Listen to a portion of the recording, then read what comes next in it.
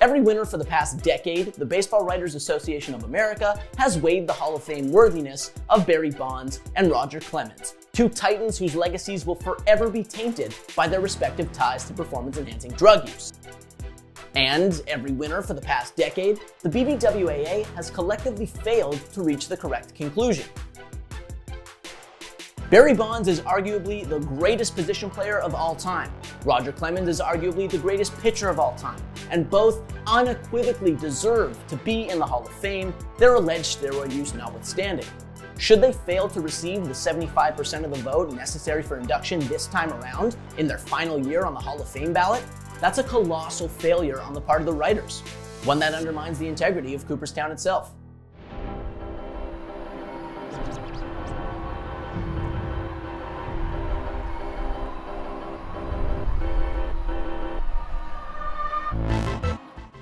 Let's start with the obvious. Barry Bonds is arguably the greatest baseball player who ever lived, and he's unquestionably the greatest since integration. He's the single-season home run king. He's the all-time home run king. Among position players, he trails only Babe Ruth in all-time WAR.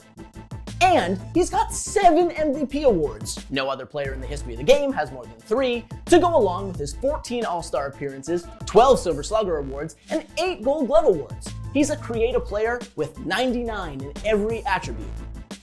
That slightly open stance, feet fairly close together, crowding the plate. The pitch, there's a long one to right field. Forget about it.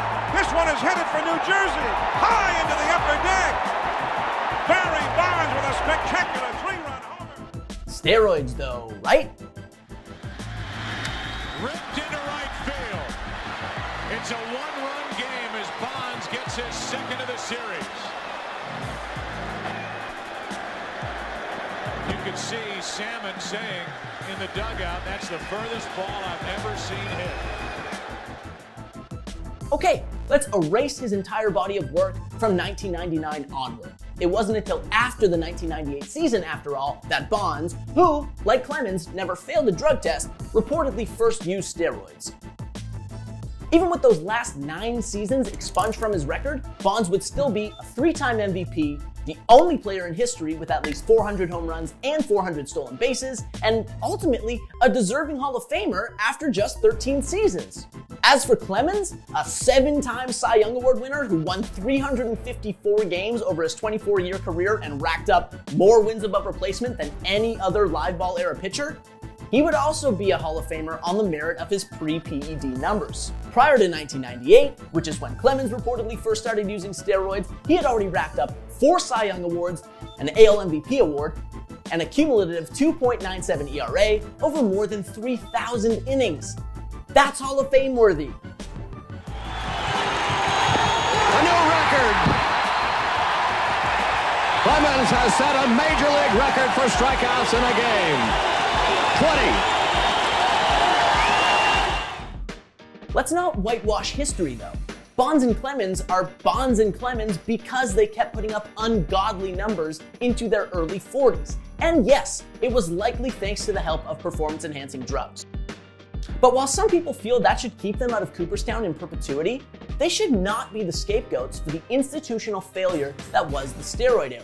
In the wake of the 94-95 strike, everyone with a vested interest in the financial health of the game, from Commissioner Bud Selig to the owners to the beat writers, turned a blind eye to the emergent PED epidemic. League-wide drug testing for steroids didn't start until 2003, more than a decade after they were added to MLB's banned substances list, and no big leaguer was suspended for a positive PED test until 2005. That's what a complicit system looks like.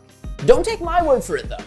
That's what Senator George Mitchell said in his groundbreaking eponymous 2007 Mitchell Report, in which he also stressed that no player named in his report should be punished for their illicit drug use. 15 years later though, Bonds and Clemens are being punished in that they've been repeatedly denied this prestigious honor that they earned with their unprecedented numbers, while Bud Selig, who presided over the steroid era and tacitly encouraged it with his inaction, has a plaque hanging in Cooperstown. How is that fair? Besides, it's not like the Hall of Fame doesn't already immortalize men who took illegal drugs to enhance their performance. Hank Aaron and Willie Mays, for instance, they both admitted to taking amphetamines, or greenies as they were known, during their playing careers. Where's the outrage to kick those legends out of Cooperstown? And it's not like there aren't already suspected PED users in the Hall either. Ivan Rodriguez, Mike Piazza, Jeff Bagwell, all three of them were linked, however tenuously, to steroid use throughout their careers. All three of them were elected to Cooperstown in recent years. So why should only Bonds and Clemens pay the price for their suspected transgressions, which, again, were encouraged by a league that didn't meaningfully try to eradicate steroids from the game and a media that looked the other way year after year? Not voting for Bonds and Clemens is inconsistent at best and vindictive at worst. And invoking the character clause to keep out Bonds, Clemens, or any other suspected PED user is frankly laughable given the mess of deplorable men already enshrined in Cooperstown, like for instance Tris Speaker and Cap Anson, both of them virulent racists. And let's not forget that the Hall of Fame is officially known as the National Baseball Hall of Fame and Museum. It's a museum, folks, and so it has a fundamental obligation to preserve the history of the game, even the chapters some people would prefer to forget. And you simply can't give a credible account of modern baseball history without Barry Bonds and Roger Clemens.